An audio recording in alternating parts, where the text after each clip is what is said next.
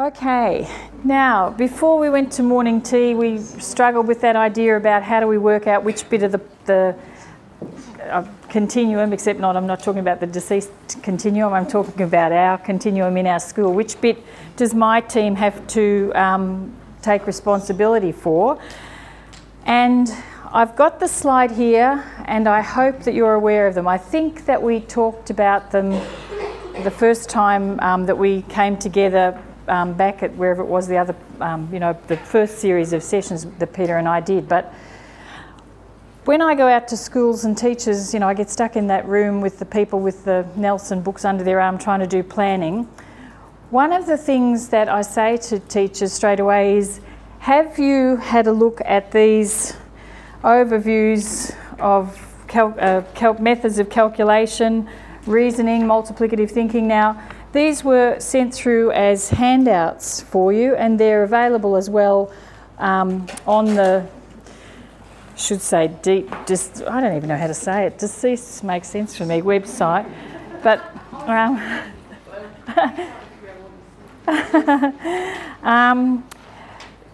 I got Lena deliberately to print them out, that you got them the first time around. Got Lena deliberately to print them out even though they're on there, because like I said before, if your school planner is the most gorgeous document in the world and has the most beautiful hyperlinks but nobody ever uses them, then what's the use of any of that?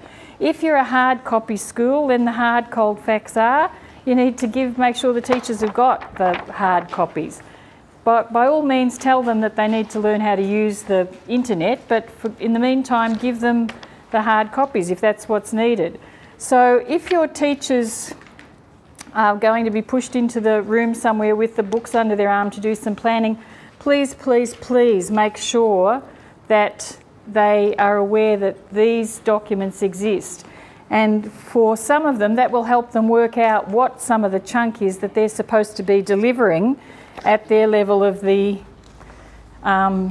curriculum. Now, the other thing that's up there, and you got a copy, I think it came through as this beautiful blue thing. These are the indicators of progress. Again, they're up on the web, and if you click onto these ones are hyperlinked, and there are a bunch of activities and teacher notes behind. I can tell you when I go to schools that are in distress about the planning stuff, teachers who have just about thrown their arms up in despair, can't work out what to teach anymore, I say, listen, if you teach nothing else, teach these indicators of progress. Make sure that your kids go through the activities on the indicators of progress. These were deliberately plucked out by the Education Department and put there because they are seen as places where kids stumble in their learning. It's like, shout loudly here because kids have trouble with this stuff. So if you teach nothing else, teach at least the indicators of progress. Tell your teachers that as a beginning. Make sure that when they're putting the curriculum for the term together, that they're aware of what's here under the indicator of progress at their level in that particular concept.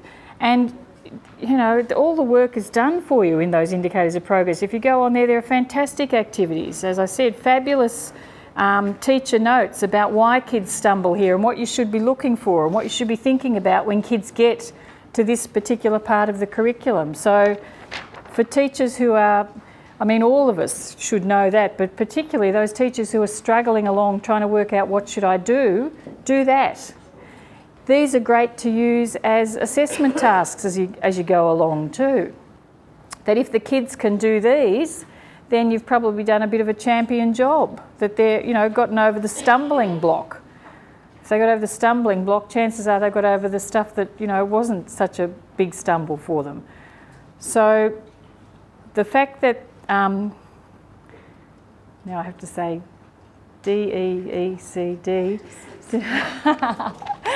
the fact that deceased to put them up there on the web is a wonderful thing, but lots of teachers don't go up and have, don't, for whatever the reasons, and I'm not going to smack anyone over the hand about that, a lot of teachers don't get time to go up and have a look and see what's on the web. So it's your job as the leaders to make sure that they're aware that this stuff's there, and if necessary, print it out and give them the hard copy. Some people are hard copy people, and if it's given to them, they'll do something about it.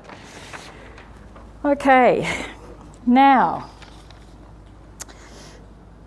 you've been here for a deceased before, have you?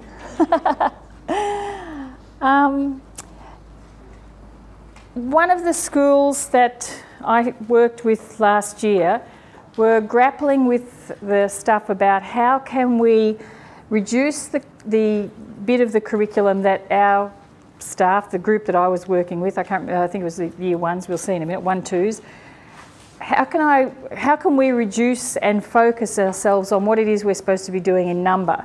And I had that school do exactly that task that you did before morning tea, and we found out exactly what you found out, that it's a bit all over the shop. So I got those teachers together and we looked up the VELs, and we looked up the learning focus statements, and we looked up everything we could, and as a team they sat down and wrote what they call a ready reckoner for number. And I'm going to put it up here. They found this very, very helpful for the teachers. I must have been working with the level 1s and the level 2s. I see every time I put something up, people keep scribbling down, and this is going to go up on the... Where does it go? Somewhere,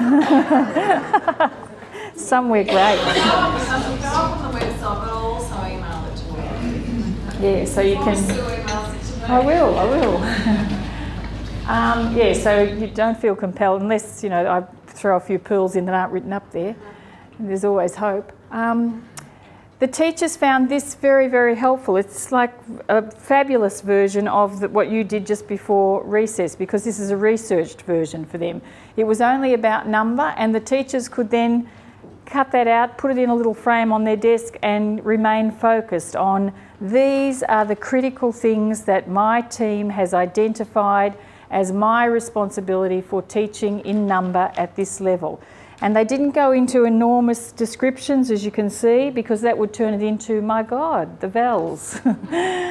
They kept it short and simple. They had the discussions about it so that they all had a common understanding. What were they talking about when they're talking about coins? And if they needed to go and see exactly what did that mean, they could go and look up the VELs. But they found this very, very helpful. I put it up here because your teams may find that very, very helpful to do a similar thing when they're doing planning. So that you see it's not that idea of just sitting down for an hour with a bunch of resources piled up to the ceiling and write frantically everything you can about maths for the term is like all over the shop. What a mess that is. Better off to devote some time in your professional learning teams, those ones after school where you talk about rubbish bins and bus duty and all that stuff.